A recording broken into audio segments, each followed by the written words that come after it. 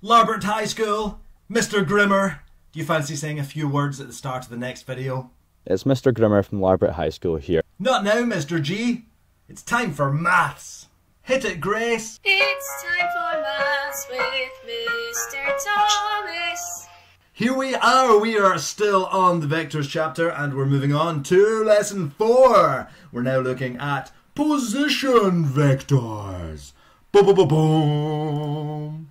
So, what is a position vector? Well, it is a vector that goes from the origin to any point on a coordinate diagram. You can see that here we have our x-axis and our y-axis. We have a couple of points. We've got this point up here, A, at the point 3, 5, and we've got point B here at 7, 2.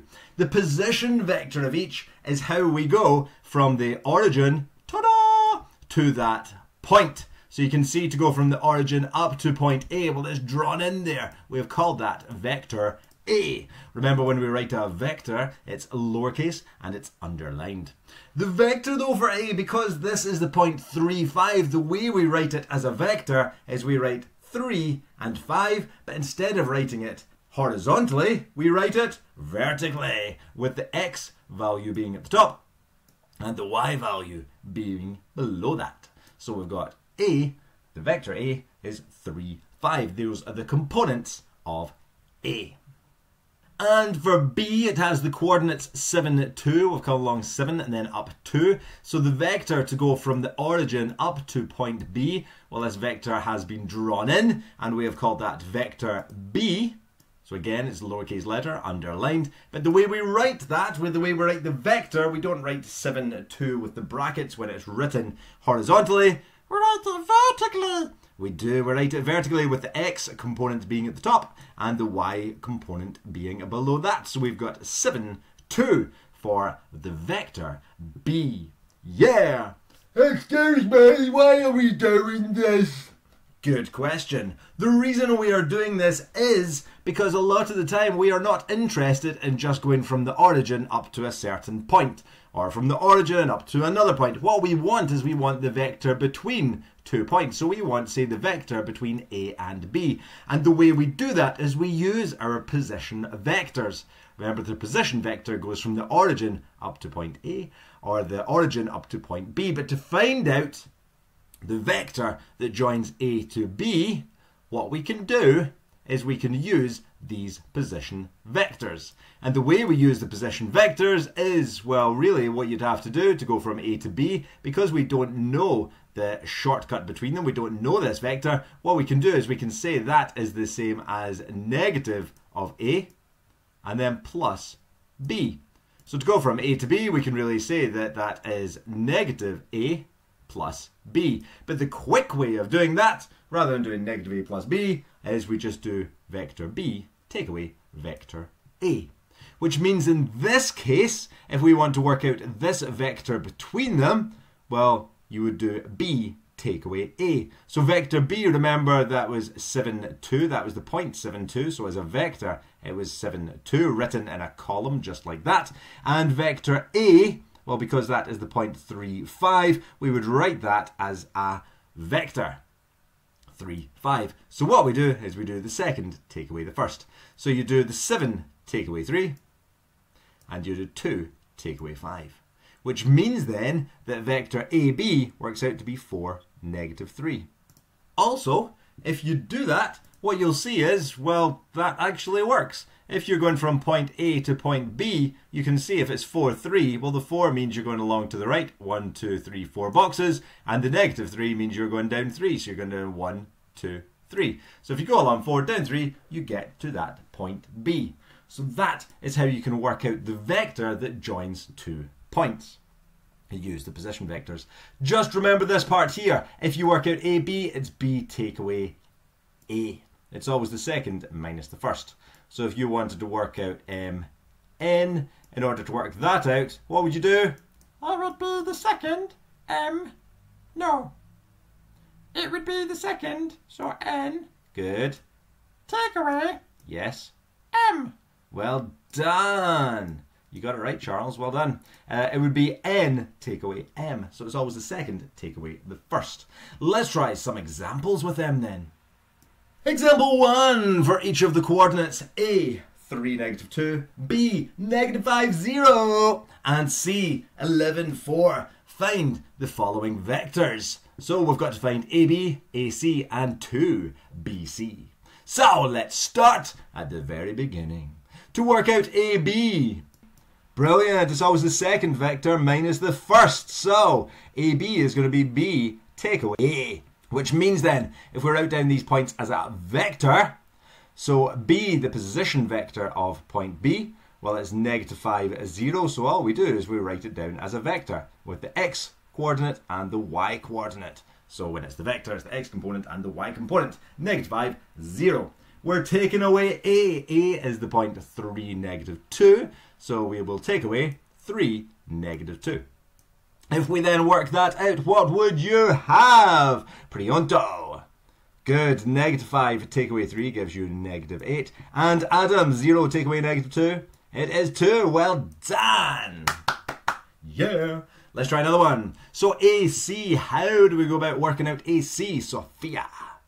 Good. It is the second take away the first. Remember, AB is B take away A. So AC will be C take away A. Which means then, what will we have? Safia. Good. C is going to be 11, 4. Very well done. And we would take away A, which would be, good, it's the 3, negative 2. Very well done. From there, Lee. Good. 11 take away 3 gives you 8. Good. So that's going to be an X component. And if we do the 4 take away negative 2, what would you get for that, Aoife? Excellent. You would get 6. Good. Which means the components of vector AC would be 8, 6. Woo! Let's try another one. This time we've got 2BC. Ba ba ba ba.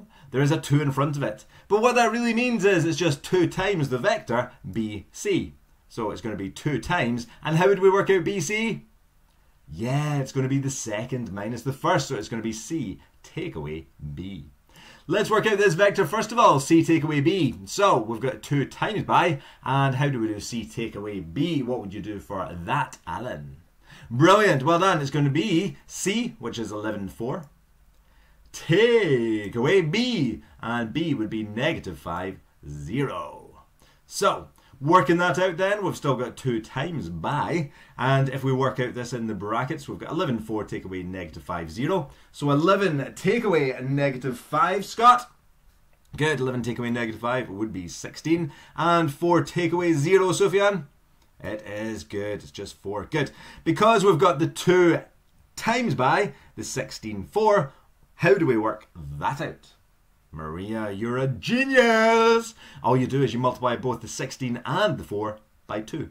So 2 times 16 gives you 32, and 2 times 4 gives you 8. Woo! So that is the vectors that join those points. Example 2. Given E is the point 6, negative 1, F is 8, 2, G is negative 3, 5, and H is 111. Part A, find the vectors EF and GH. And part B, what is the connection between the lines EF and GH? Ooh, let's find out. So for part A, we want to find the vectors EF. So to work out EF, how do we do it? What could we do in here, Millie? Brilliant, to work out EF, just remember this box. Hello, look at me, remember me. AB is B minus I is the second minus the first. Which means then, Millie, take over. To work out EF, good, you would do F, take away E. Which means then, if we're looking for the position vector of F, because F is the point 8, 2, its position vector will be, good, it'll just be 8, 2, written as a column. E has the point 6, negative 1, so again we're going to write that just as a column with the X component and the Y component. We're working out the 8, 2 take away the 6, negative 1, one vector minus the other. So to work that out, 8 take away 6 is, good, and 2 take away negative 1, Anastasia, what do you think? Well done, you're a genius. It would be 3, which means then EF would have the components 2, 3. Yeah. Let's do GH. So for GH, how do we do that? Millie, back to you. Brilliant. Well done. You are pointing to this box. Well done, Millie. Keep pointing to the box, Millie. And I moved it. Okay, for GH, we would have H take away G. Second, take away the first. So the components of H would be, brilliant, because this is the point 111, we would have 111 written as a column. Remember the X on the top, Y on the bottom. We are taking away G, so we are taking away negative 3, 5. If we work that out, well, 1 take away negative 3, what does that give you, Chris? It does indeed. It gives you 4. And if you work out 11 take away 5, go on, Richie. Yeah, well done. That would be 4, 6. Woo! Okay, so we've got the vectors EF and GH. Part B, what is the connection between the lines EF and GH? So imagine those vectors. Well, you know, a vector is just going to be a line, but if we're wanting the line between E and F and the line between G and H, what's the connection between them? Well, to work that out, we can look at these vectors.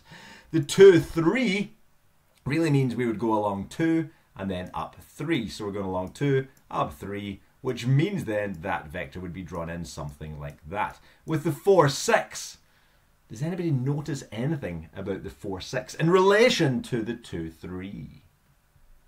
Oh, you're a genius! Well done, Lindsay. Yes, the 4 is just double the 2. The 6 is just double the 3. So if you think back to your algebra, remember taking out highest common factors. If you think about doing something similar with this, well, if you divide both of them by 2, really take the 2 outside the brackets, you can say that would be the same as 2 times by, and if you just divide them by 2, you end up with 2, 3. Again, think back to your algebra, just taking out common factors. It's very similar to that. Which means we've got 2 times the 2, 3. So obviously the 2, 3 once again means you're going along 2 and then you're going up 3. So that would be the vector drawn in. But really you would have 2 of them. So where that one ends, you would then again go along 2 and up 3. So you'd have it looking something like this. Really, what that means then is... Good! It means that this vector here, GH, is just twice the length of EF. For this one, you went along 2 and up 3. But for this one, you went along 2 and up 3, and then you went along another 2 and up 3.